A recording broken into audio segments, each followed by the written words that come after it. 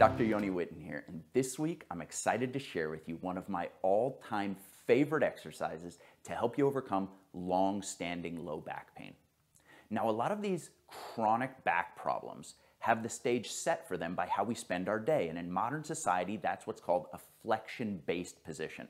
So if you think like sitting in a car or working on a laptop computer, your knees are bent towards your chest, your hips are flexed to 90 degrees, your lower back has the natural curve taken out of it, arms are out in front of you, hands are usually in a grasping position, and the head tends to sink forward as the day goes on.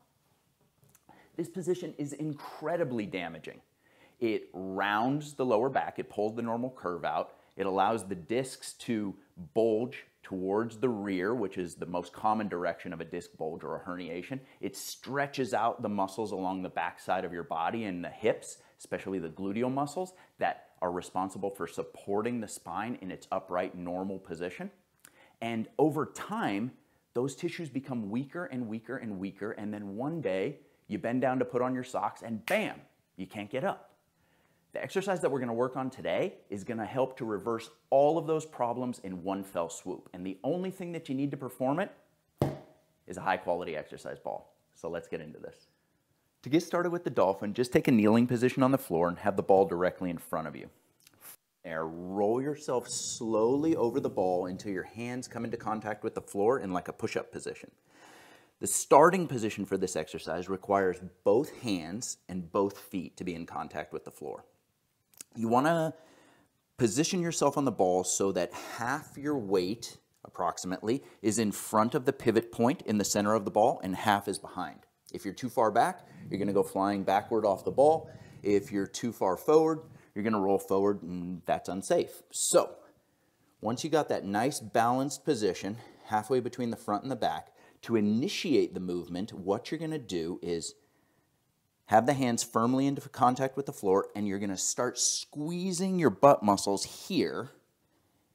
Imagine like you have a pencil in between your butt cheeks and you're just trying to squeeze it and hold it there as hard as you can. So squeeze those muscles as you put the body weight into the hands, and you'll find that the legs slowly begin to elevate off the floor. The harder you squeeze, the higher the legs go.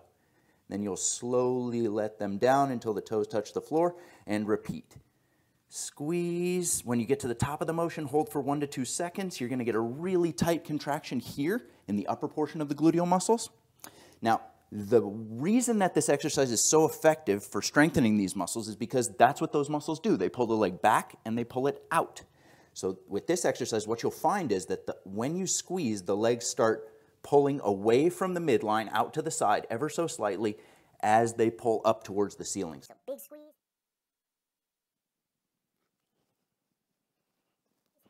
Up towards the ceiling and hold, slowly back down and repeat, just like that.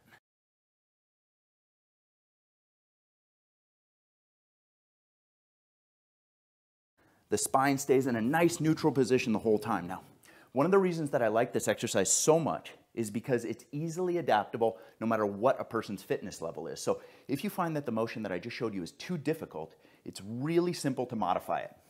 You're going to go out to the same starting position, and then from there what you're going to do is just walk your hands 2 to 3 inches forward and then roll yourself just slightly forward on the ball. You see how that ball just rolls just a couple inches forward. What this is going to do is it's going to position the pivot point of the ball further downward, effectively making your legs lighter. So from there, you'll find that it's much easier to bring the legs up. You're going to use that same butt squeeze to elevate the legs off the floor, and you're still going to hold for 1 to 2 seconds at the top before letting the feet down to touch the floor. Now, if on the other hand, you find that that version is too easy, or as you progress with this, you get stronger and you want more of a challenge, you're just going to do the opposite. So you'll walk the hands slowly backward.